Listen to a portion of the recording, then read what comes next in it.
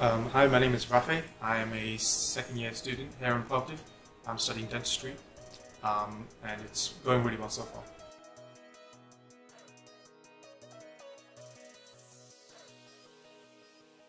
So my favorite topic is probably anatomy. That's because it's a very hands-on subject, it's a very traditional style of teaching.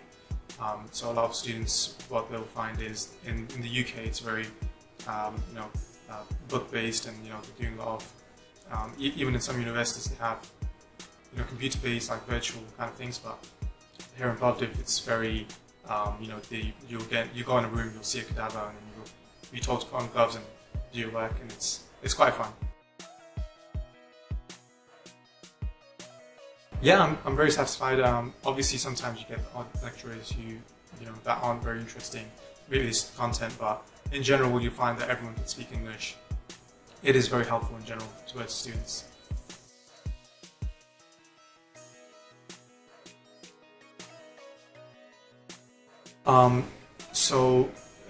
Getting flights back to England is not as bad as it seems. There's two airports, so there's one in Sofia and one in Plovdiv. Plovdiv, you have flights from Stansted, and they are, I think, 3 times a week, so Monday, Wednesday, Friday. Sofia is pretty much every day, and they go all over England, so Manchester, Gatwick, Birmingham, pretty much anywhere in England, major cities. Flights don't really cost that much. They cost between £40 to £90 in general, depending on how early you book them. You can get some cheaper flights, some more expensive flights. You get holidays. There's mini holidays in between, like Bulgarian holidays. Like there's one coming up next week, which will be like a Thursday night, Friday, Saturday, Sunday. So in those kind of small weekends, people usually go back. But in general, you get Christmas off, you get Easter off, and obviously summer. People, depending on how they are, whether they fit in or not, or whether obviously some people are attached.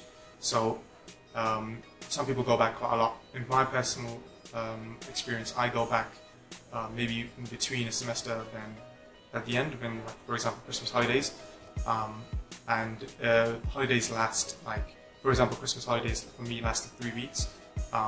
So it was a good experience. I went and then spent some good time at home and came back for my exams and stuff.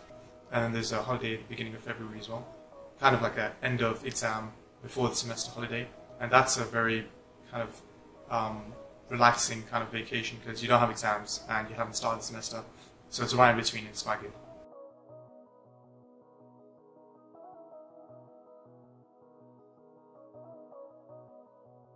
So getting a loan here was a bit of trouble from our year because of the year above. I'm not too sure what happened with the whole process, but they refused giving loans to students. So it was a bit of a struggle. Obviously, my parents have to fund me in that case. Getting student loans from England is also not possible. Although it is a cheaper country, we still are students at the end of the day. Getting funding is always beneficial.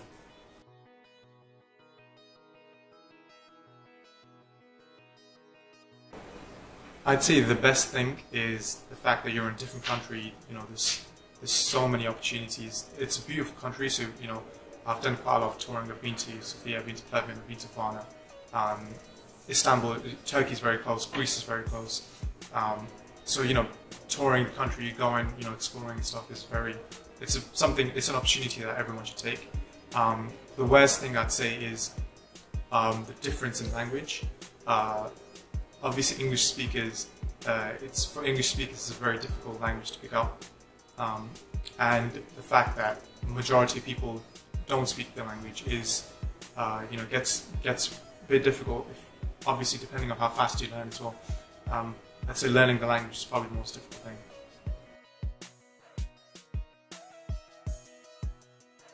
thing. So in general, transport and food and stuff is in general a lot cheaper than England. For example, taxis over here cost literally 10 times less the price than they would in London or something, for example. Accommodations is, once again, it would be in general, if you're getting a private accommodation, it'd be around 200, 250 euros per month, whereas in London, it's like £200 a week. so it's a lot cheaper living expense here. Travel is obviously you can get around anywhere you want. Buses are very cheap. The food places, there are many food places. A lot of people have problems, with special food requirements. In general, you can find all different types of food here. People who have allergies, there are some allergy shops. There's some allergy sections in like loads of supermarkets that will provide pretty much any kind of food. And also requirements like halal food and stuff, that's also available. I'd say it's very traditional. So, you have your very kind of get down, knuckle down kind of teachings. Like I said earlier, in anatomy and stuff, it's very hands-on. In dentistry as well, it's very like, obviously in dentistry we have a lot of practical work, which you obviously do in England, but it's a very different kind of practical work. So you're making soaps, you're getting very like hands-on, increasing your manual dexterity. So it's, in that case, I guess it's a good thing. But yeah, it's some people might see it as a struggle because of the way it's taught. But in my personal opinion, I quite like it.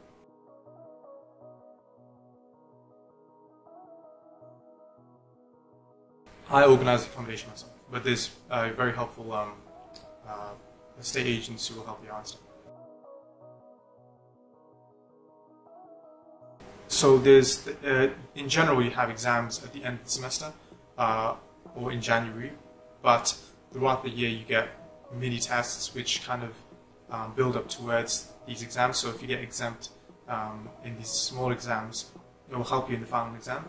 So the exemption is basically, for example, in anatomy, you have, you study a structure and then you have a mini test on it. These mini tests, they're kind of like, if you get above 90%, then you're exempt from that mini test kind of thing in certain areas. So, for example, if you have a multiple choice section and a practical section, you'll get exempt from the practical section, and then by the end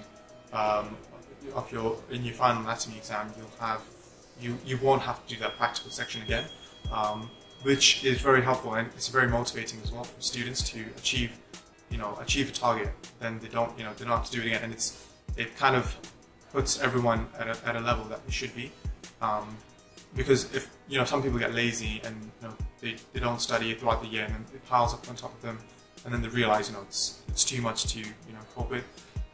So it's a very good system, but the problem is that the frequency is quite a lot. You'll have like 3 anatomy in a semester, 3 anatomy exams, 3 physiology, 3 biochemistry. So 9 exams. That's like an exam every week.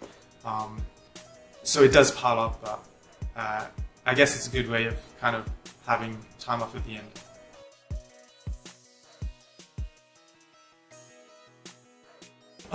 Yeah, you do feel homesick, especially when you come back from a long holiday or something. But the community here it's a lot better than you'd expect. There's a lot of British students, so finding friends and settling in, fitting in, it's not really a problem, and you'll find that everyone else is in the same boat. So that also makes you feel kind of better. In my year, so in dentistry, there's about 90 students altogether, so about 60, 70 of them are British.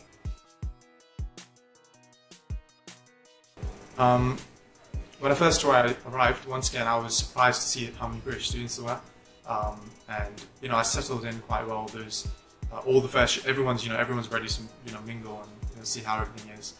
So I guess in that sense, it's quite nice. It's quite welcoming.